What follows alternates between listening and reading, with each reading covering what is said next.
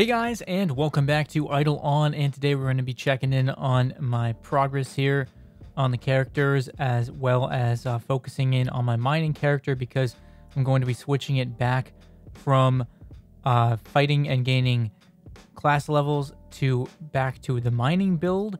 So we're going to see what difference that has made in its stats and mining efficiency and such. So pushing through at Cryo Snakes, I was trying to get up to where the boss is just so that I can be in position there. Figured I should try to unlock as many areas as I could, and then I went back to do to increase the multi-score for some of these other mobs here that I hadn't farmed enough. So went back to do some of those.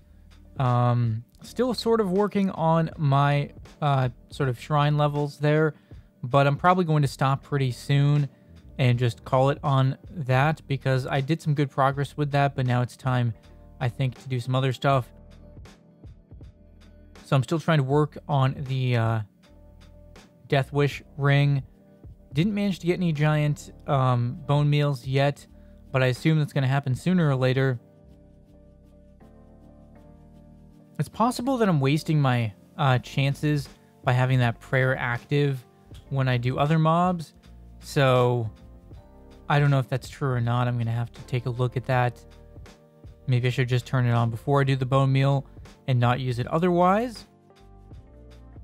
So was back in the arena again, the Coliseum, sorry, and still working on that. I'll try to have some more Idleon videos up, but I may have to start mixing some other games in, because I haven't really had quite as much Idleon content to make recently. I have to wait a number of days sometimes to get enough interesting stuff to make a video. So there's just a little bit less happening at these higher levels than there was at the lower or medium levels. Mostly because the lower levels have had like sort of progress kind of sped up a bit in certain areas, but at these upper levels it starts to slow down and there's a little more of a grind. So sometimes there isn't really as much interesting stuff to talk about because I'm kind of waiting for things to happen. So I'm probably going to end up having to post some videos on like other games and such in the meantime, and then still just include Idleon videos when there's something to show.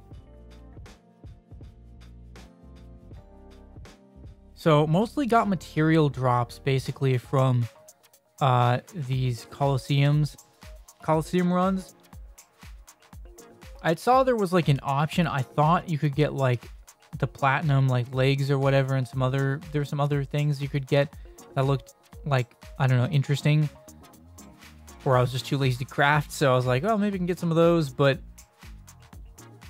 a lot of tier 3 stones, which I do not even need, and it's kind of disappointing there even are tier 3 stones in the drop table for this, because they're really pretty pointless, considering when you've gotten to this zone you already have access to the shop that sells the tier 3 stones. So it's like, why would you ever need the ones from here? But whatever. Yeah, get some statues from it. Some materials still that I don't have access to otherwise, which I guess is good enough to justify doing these. And then of course the boss keys, which are nice to have. The plat bars I don't really need. I guess they're sort of helpful.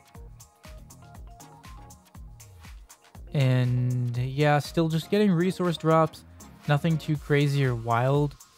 Maybe I need to try and get the next gold chest to really have a better chance of getting something interesting.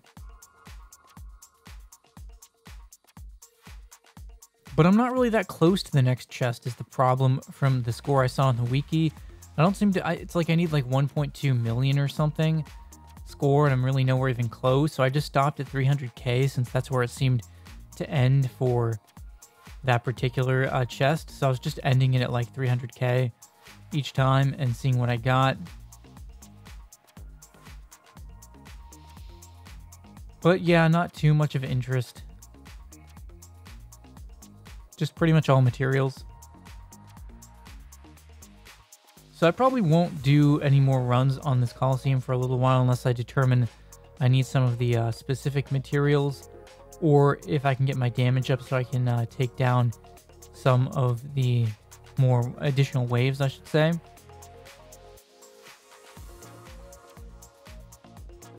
And yeah, I've started having to buy food because I'm not really getting as much food from anything I'm farming. That's the only bad thing about farming the sheepies is they don't drop food, I don't think. They just drop like potions. So I should have farmed something with food. So I got a giant cryo snake. And this is my first giant mob. So it's pretty interested to see what was going to happen.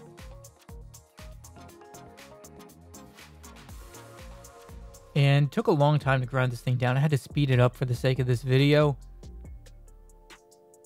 Finally got it down. And a small XP balloon, time candy, gems, and like 89 cryo snake skins.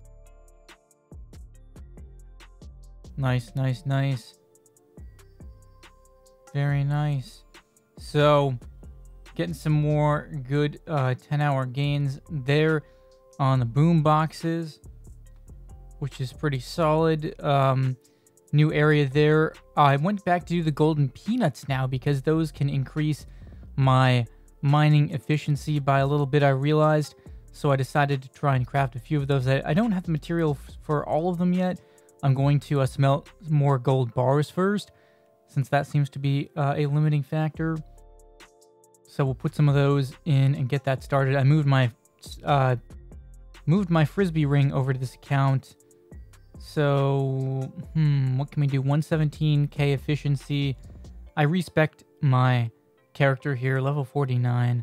Up at 117k efficiency. We're going to try and keep getting that higher, though. I'm still working on it, trying to see what other things I can do to increase it. My my iron ore card is still only, has another tier to go, but I need like 40 some cards, I think, to do it. So I realized I have a bunch of boxes here at the post office, so we can do that, I think, and get that going. So we're going to put all those into mining for the moment. I guess the other thing we could do after that would be the health boxes, but I'm doing the mining ones first. So that should impact our mining efficiency. Let's see. Okay, 124k now. That's some solid gains. So let's see if we can get some more points in, well, copper collector, as well as tool proficiency. And then there should be some other ones. Okay, 135k. Very nice. That was some solid gains. So then what else do we still have left? Is there anything else more we can do? Taking a look. I could still get some more levels if I kept rolling the talent books, but it's just for a few points. So I wasn't really sure if it's worth it. I'm going to put points into those other, like Big Pick and the other one there as well. But those aren't going to directly affect the efficiency, I don't think. So we'll put points into those. And Motherlode Miner. And then we'll try Brute Efficiency. That one increases the efficiency by quite a lot. So I definitely want to get the max points I can for that one. And I managed to do it. After several rolls there, you can see 127. That's my current max. So we're going to increase that. And that should get me up a bit more. So let's put some points. It's just 2 points, but that might still help.